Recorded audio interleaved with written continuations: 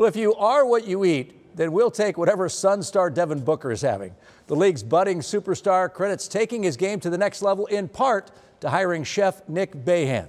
Only on ABC 15, editor Clayton Clapper and photojournalist Ray Tejas show us how Booker's recipe for on-court success starts in the kitchen. So this was about 30 seconds away from having that nice crust.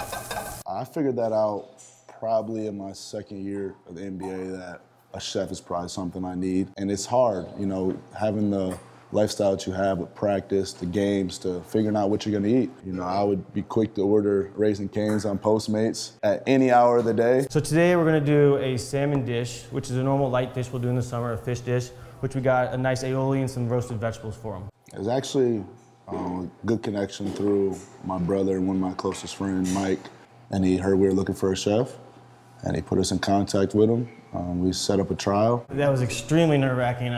So obviously I didn't know what to expect. I've never done a private chef, but once I cleaned up and I left, I pulled out of the driveway, it was just kind of like, what just happened? And the rest is history. He nailed it, huh? Nailed it, nailed it, nailed it, always does. But I quickly became a huge basketball fan. It's an investment, you know, to your body. You know, what you put into your body is what you're gonna get out of it. And you know, my game, I feel like it's taken to the next level since I've changed my diet. For the most part, he gives me the creative freedom and trusts my experience and knowledge to make sure he has the right meals in front of him. That's his job of it. I just sit down and I eat.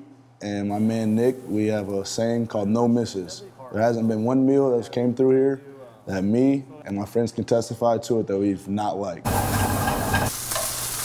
Now it's time to go. Wonderful. Like I said, I always tell them, I wouldn't know what to say after everyone. I have to find a different word. Wonderful, delicious, it's just, they're all good in their own ways. Thankfully, this is the best job I've ever had, so I don't want another job.